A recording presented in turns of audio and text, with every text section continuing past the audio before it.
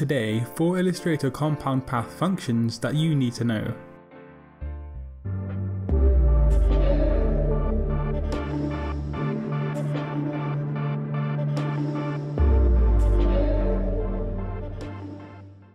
What is up people, welcome back to Satori Graphics, the home of graphic design content right here on YouTube.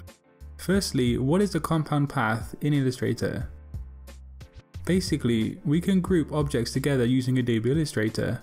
However, a compound path essentially groups objects together and allows an effect or a function to be shared among those objects.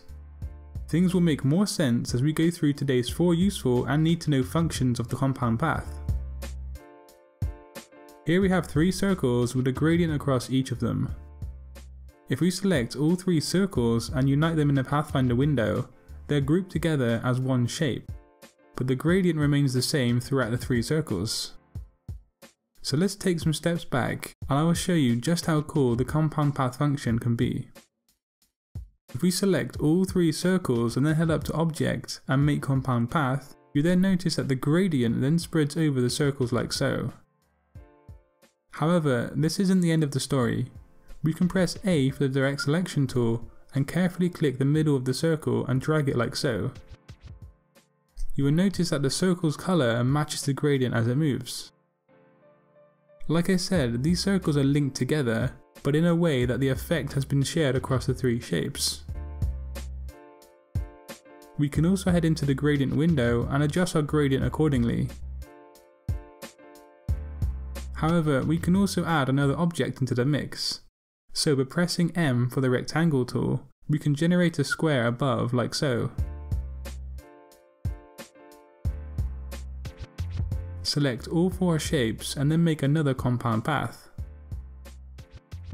We will still have 3 more useful functions of the Illustrator compound path to look at in today's video, so stay tuned. To demonstrate the second compound path function, we have a blue square and 2 yellow circles here. If we select all of the shapes at once and then head into the Pathfinder window, we can use the minus front operation, which cuts the 2 top shapes into the bottom shape like so. But once this has been done, we cannot really edit the cutout sections too easily. This is where the compound function comes in to save the day. We can select the shapes again and then turn the selection into a compound path. The shortcut is Command or Control 8 on your keyboard, by the way. We have the same effect, but the difference here is that we can now take the direct selection tool and edit the cutout section, but we can also move the circles around very easily. This is a form of non-destructive workflow using Adobe Illustrator. And on top of that, we can even release the compound path at any time like so, returning the shapes back to their original form apart from the colours.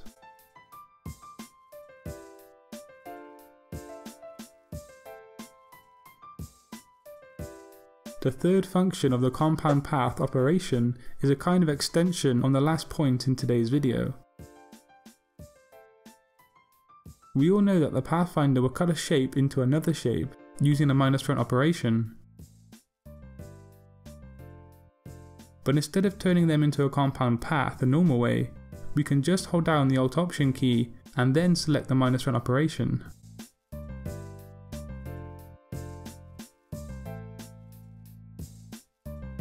Like before, we can then move the invisible shape around using the direct selection tool, which you can locate by pressing A on your keyboard.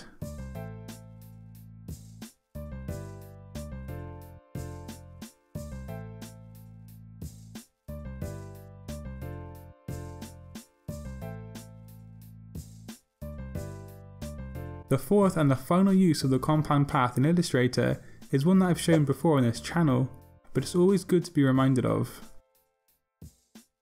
Designers sometimes forget they need to turn a shape, or in this case, text, into a compound path to do certain things and to add certain effects. So for example, like making a clipping mask. Turn the text into a compound shape in the Pathfinder window.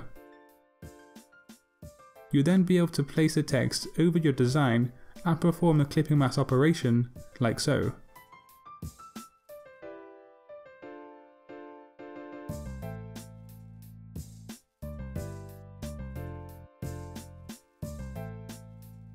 Once you've done that, you can then edit the text as you see fit, changing the font style and even the font itself.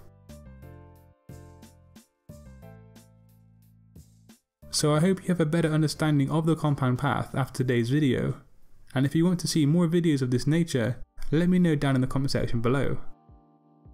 If you want to become a better designer and to raise your skill level in Adobe Illustrator, subscribe for weekly graphic design content right here at Satori Graphics. I should be back tomorrow with more graphic design content, so like and share this video if you do find it useful and you want to help out my channel.